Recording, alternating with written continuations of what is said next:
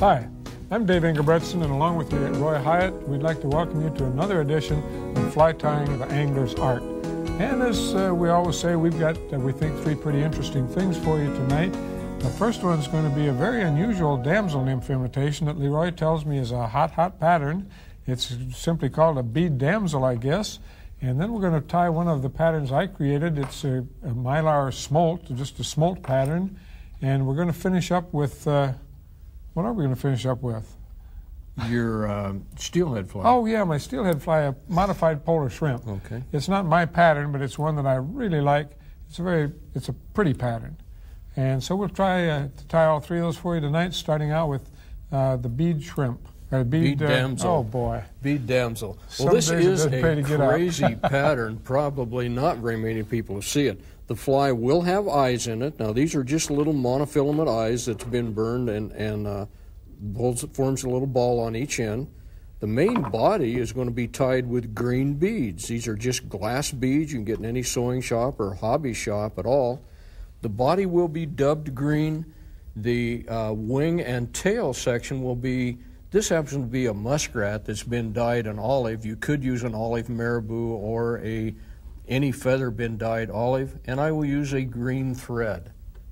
Now I have a 2x long hook in the vise. I have pinched the barb, what and size? I have put, this is a size 10, I have put 5 of these little beads on here. Now I have not tied them in place, they are still loose. I'm going to come back here to the back and now, this is a wet fly type hook. This is a wet fly. A standard wet fly, but in 2x long. Yes, 2x long.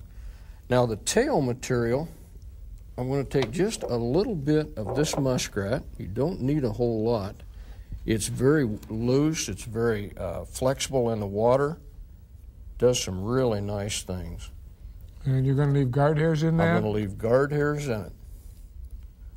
Tie it in place. I'm going to come in here and trim that butt section off. And now I'm going to take just a very, very small amount of this dubbing and make just a little ball back here. The only thing that is going to be for is just to keep those glass beads from sliding off the end of the hook. That's the only thing it's for, and I can see I have way too much on there. Well, that's dubbing made out of that same olive muskrat. No, this is just a synthetic dubbing that I've just mixed together just to have just that green coloration. Again, I'm sure you could use lots of different color. I have also used this fly with brown beads, and that's just a soft hackle in the front. Again, works very, very well. I'll put just a small whip finish back here. You know, beads have gotten to be very popular in a variety of ways and uses. There's the bead head flies, and now this is a newer use that has recently become popular. Now I've started to thread back in the front. I'll wrap back tight against those beads. I'm going to come up here and take one of these little eyes, and this is, I guess, probably more for the fisherman than the fish. Now tell us again how you made the eyes. These are just well, you can buy them this way already made, or you can take monofilament, about a 30-pound, and just burn the ends of it. That's all you need to do. Yeah, when you burn the ends, do they naturally ball up? Do you have to pat them on something? Ball up like that. No, they'll ball up pretty good. They really will. Okay, what, maybe hold it in a long-nosed pliers or a hemostat or something? A pair of tweezers, anything like that. Now I'm going to take another section of this muskrat, pull a little bit of it out. This will become the wing. Behind the eyes, cinch it down. Now that's kind of interesting. This is the damsel nymph, but yet you're putting a wing on it. To give it that action. It gives it that swimming action. I know it's not genetically correct, but that's... Then we'll just put some more of this dubbing on. This I will keep a little bit sparser.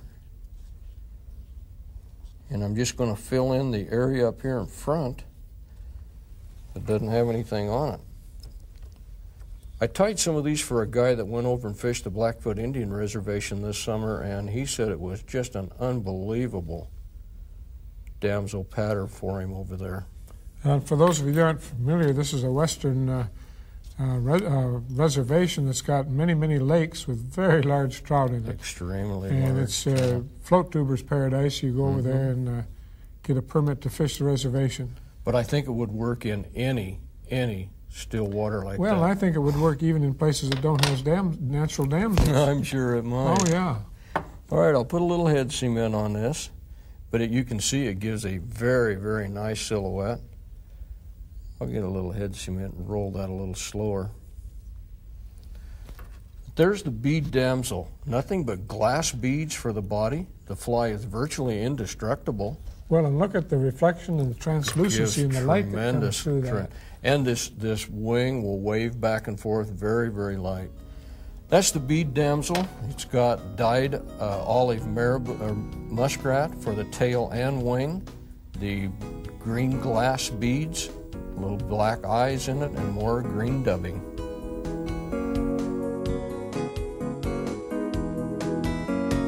Well, now, LeRoy, you've shown me a lot of new patterns that you knew about that I didn't, and now here's one that I showed you that we can tie for the people.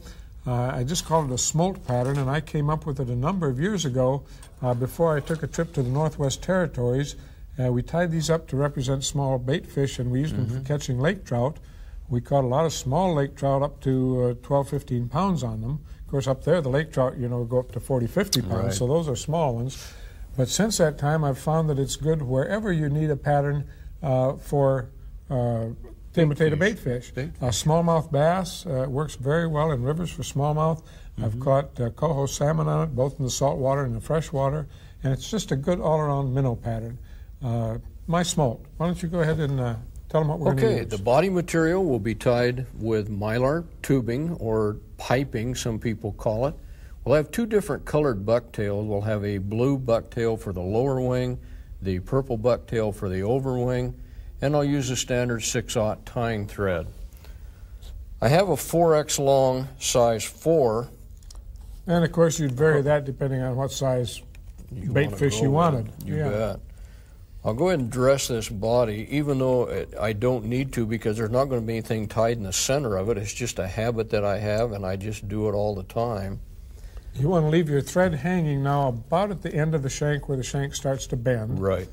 And then I'll measure this and cut a section of this piping off. I might say a word about that piping. You can find it in sewing shops, materials, that sort of thing. They use it for trim on clothes.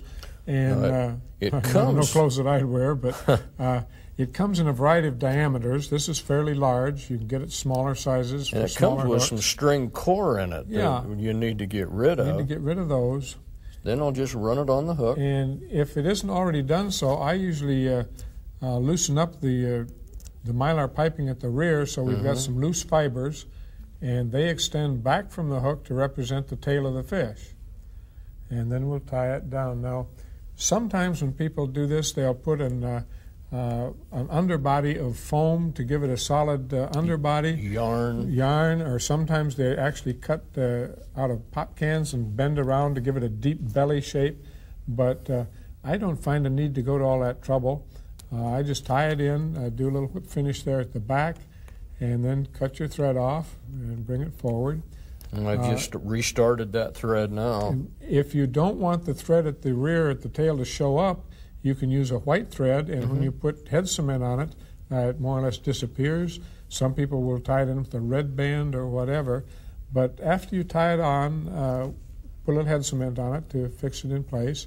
Now when we come forward to the forward end, we want to bind that down so there are no projecting mylar like there was at the back end. Right. I've moved back from the eye of the hook quite a little ways. Want to leave room for a fairly good size head, but look at when you squeeze that down between your thumb and your finger. It gives it a nice minnow shape. Bend down the same. And that mylar piping looks great, like scales. Now I'll take a small clump of this blue. And again, you can use any colors. You can have a 3-color, you can have white, black, and blue, or white and black and green, or white and blue and green. But like in regular natural, I mean, in any natural, almost always the body, the top will be much darker than the belly section. And often you'll have a dark lateral line down the side, so you can use your own creativity here. The colors. So this will be about the length of the body back to the tail, maybe slightly longer. Yeah, I usually go like to the end of the tail. And I'll bind it down. And I usually don't stack the fibers. That gives it a nice tapered shape. Now I'm going to raise this. Yeah, this is the trick to keeping the color bands separated. After you tie it in, before you let go, you lift it up, and then you make a couple of turns around the base of the thread, pulling it in tight, and then tie it down. Now you've got a nice discrete clump. And on like a Mickey Finn or a black-nosed dace, anything where you want to keep the color bands distinct, that's the way I do it. There are other ways, but that's the way I do it, and it seems to work for me better than any other way I've found of keeping them separated.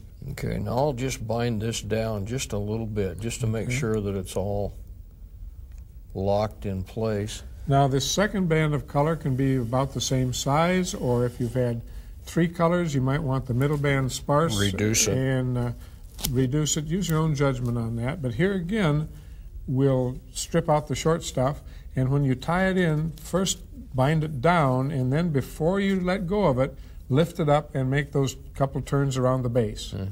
Be sure that after each turn around the base, you pull the thread in tight against the tie-down threads.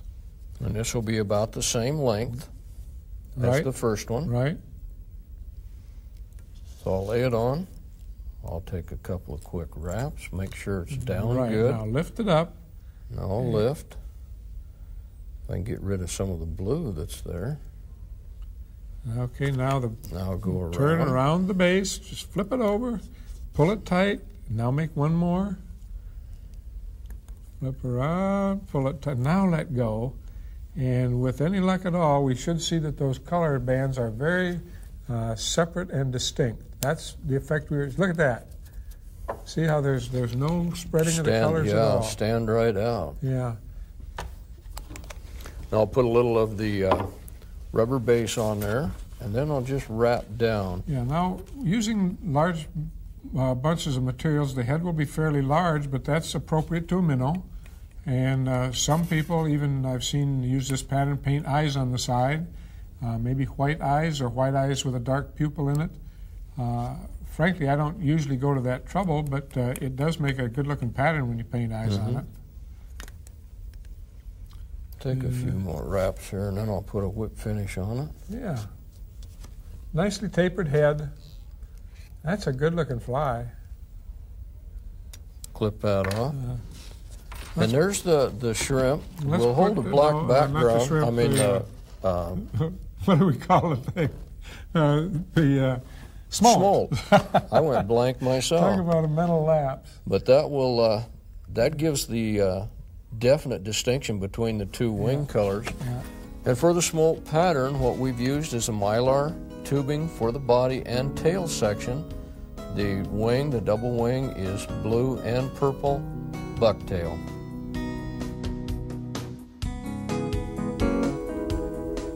Now we're going to finish up with a steelhead fly, and it happens to be one of my 3 favorite steelhead flies. You know, there are hundreds, maybe thousands of steelhead patterns, sure. and I don't know that it really makes a difference to the fish as much to the fisherman, but I think that I need a dark fly, and I like the skunk or the greenbutt skunk, and in between fly is the purple peril, and we've tied both of those before in the series. This last one, I think you need a bright fly, and my bright fly is this modified version of the polar shrimp.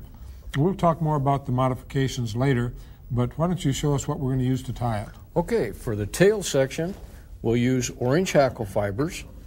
We'll use orange chenille for the front third of the fly. We'll use silver tinsel for the tag and the rear 2/3 of the fly. The wing will be white calftail. I'm using a standard orange thread. Now, as far as hook size, I tie these things in 8, 6, 4, and 2. I think we're using a 4 here, aren't we? This is a size 4, standard steelhead hook, loop eye. And I'll run this to the rear. Now, while you're doing that and setting up for the tag, the original Alaska polar shrimp, it was called, has the body is entirely of chenille.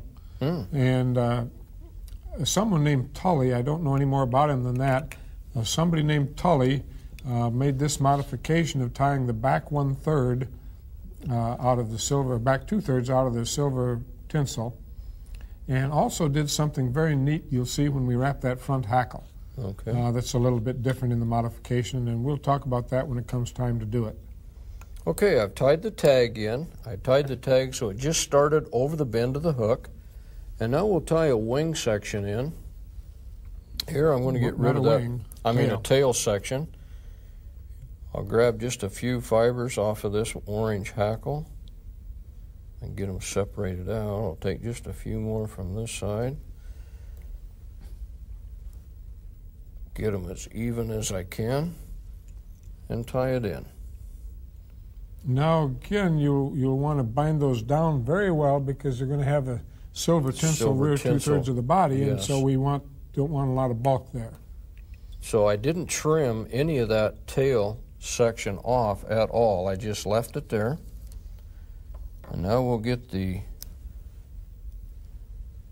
silver 2/3 or silver tinsel to go the last two or the first 2/3 of the body. And I'll get this about up to where we'll stop. And then we'll just start wrapping this, keeping it as close together as you can. Now I know sometimes you like to double wrap. Well, I was going to say here again is how we vary. I double wrap mine. I start forwards, wrap back and forwards, but it's entirely personal preference. And I want to stop about right there. I'll bind this down with a couple of wraps, and I want to fold it over and do it again. That's a good trick for people to totally realize because you lock it in and you're yes. not going to lose it. Now I'll tie in a little bit of orange chenille. Now this is just a standard orange. You could also use a fluorescent orange on this. And I guess I usually do, but it doesn't matter. And again, when you tie in chenille, be sure you strip some of that fuzz out of there so you get you don't get a large lump when you tie it in. And then here we come forward. Build it up so it's really like a ball. Oh, you want me to go over it once more to build it up? Yeah, I would. Okay. I would make it fairly plump. I'd go over it even 2 or 3 times more, and make a nice round ball. Yeah, of it. that's That looks got a pretty good ball that's right pretty there. Good. Yeah. I usually don't do that. I usually just tie the one in. Yeah. No, I think as I understand it, the way Tully modified it, and at least the way I always do, is I want a pretty good ball there. I don't know, this might represent a salmon egg. Oh, I'm sure it probably does. And that's why I do that. Now I just took a small section of calf tail, and I'm going to even this. Again, may not be necessary at all, but it does make the fly look a whole lot better. And I'm going to comment here, as I've told you off camera, I admire your flies so much because they're so sparse and neat, and I think most people, myself included, most of the time use way too much material. Oh, almost everyone will use too much. I'm sure. So I would encourage you to watch what LeRoy does and see how neat that is. And of course it makes for a neater head, a neater fly, a stronger fly because you've got the individual fibers bound down better. Well, and you don't need all that bulk in there. No. And this is something I've really become aware of since I've been doing the show with you and watching you tie, because your flies look so efficient. Efficient? Well, Okay. There's not a lot of extra junk in there. All right, I'll pull another hackle off of here. I'll get rid of that lower section. We don't need it at all. Now, what I'm going to tell you before you start, I know you know this, but I'll tell the people, normally when LeRoy ties a steelhead fly, you tie the wing in first, yes, and then you wrap the hackle, then you fold the wing back over. But we're not going to do it this time. What we're going to do, and why we've done it this way, is we're going to wrap the hackle, but then the last inch or so of hackle, about the length of the wing, is going to be folded back over the wing. To make an overwing. And it's the only fly I know of that's tied quite like this. Okay. It'll be sort of a topping, I guess you'd call it, rather than an overwing. It could be, yeah. But you'll tie in the hackle. Now you'll wrap the hackle, always being conscious. You see, I've also left a little bit of bare stem there again to get it started right. Now he's always going to be conscious that when he comes up on that last turn or two of hackle, he's going to judge it, so he stops wrapping when he's got just about enough of the hackle tip left to extend the length of the wing. If it goes a little bit longer or shorter, it's okay, but because you can't always control that. When you get it so you think there's enough, for the length you want, then tie the hackle down. Now you'll fold the hackle back over the wing. Don't trim it. Don't trim it. Fold it all back, and now start winding your head and wind back towards the fly, and that will help hold that hackle back. I'll go just a little bit further here. I don't know if I'm giving anything away to tell people this, but this is the first one of these you've tied, isn't it? The very first one. He's never tied it before, so you can see that it's, I was going to say how easy it is to tie, but obviously it's not that easy. You're pretty darn good. But you see, for the first one, that's turned out really well. To keep the fly, I would make the next one, the wing would be a little bit shorter, which would mean I'd make a little bit shorter hackle with it. If you have control enough over the hackle that you've got to do it, but you pretty well have to live with what you've got. Let's maybe take a look at that. Let me put a little head cement on there, and we'll on there. Roll it around. And let's try it with a dark background, too, to see if that maybe pops it up a little bit. But I think it's just such a pretty fly. With any steelhead fly, I would definitely give this 2 coats of cement. But to me, that little orange hackle topping back there, it's just a very pretty, attractive fly, and I guess that's why I use it, and that's why I have confidence in it. There you see it. Isn't that pretty? Nice job, LeRoy. Thank you. And that's a modified polar shrimp. We've got a silver tag. We have an orange tail. Rear 2/3 of the body is silver flat tinsel. The front third is orange chenille. The wing is white calf tail. The hackle is orange. And the overwing, or the dressing, whatever you want to call it, is the rest of the hackle, the orange hackle.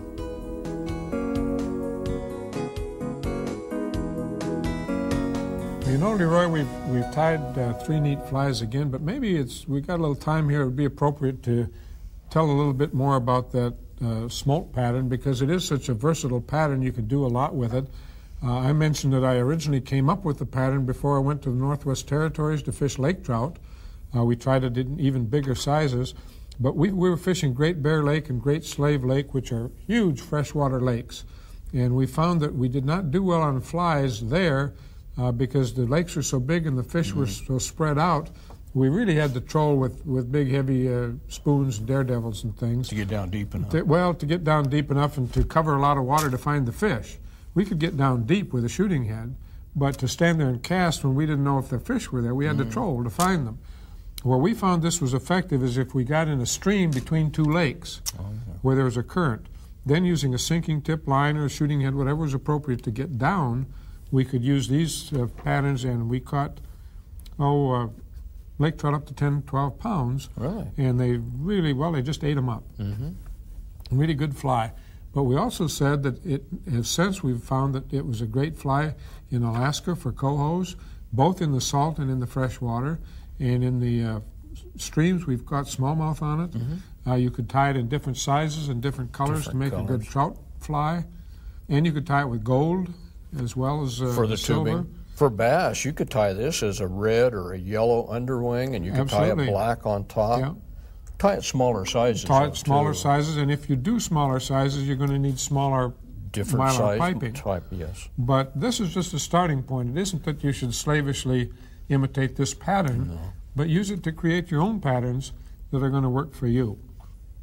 The point I'm trying to make here is that this is a very versatile fly. You can tie it in a lot of different sizes, a lot of different colors, and you shouldn't necessarily just slavishly follow this pattern. For a lot of different fish. For a lot of different fish. Anytime you want a bait fish imitation, tie it in the appropriate sizes, in the appropriate colors, and it's a great fly because it looks like a little bait fish. Well, tonight we've tied the modified polar shrimp, we've tied your bead damsel nymph, and we've tied this smolt pattern of mine. We hope we've given you some ideas and some new tricks that'll help you tie better flies and catch more fish. And until we see you again next time, thanks a lot for watching, and we'll be looking for you again. So long. Dave and LeRoy have produced a new 90-minute video on fly tying techniques. To order a copy, call the number on your screen. These tips are only $28.95 plus $3.95 shipping and handling. Please have your credit card ready and call 1-800 1-888-3-0124 to order fly tying techniques. You can also order the programs in this series. There are 3 programs on each 90-minute tape for $22.95 plus shipping and handling. Call 1-800-883-0124 and order your fly tying videos or the techniques tape.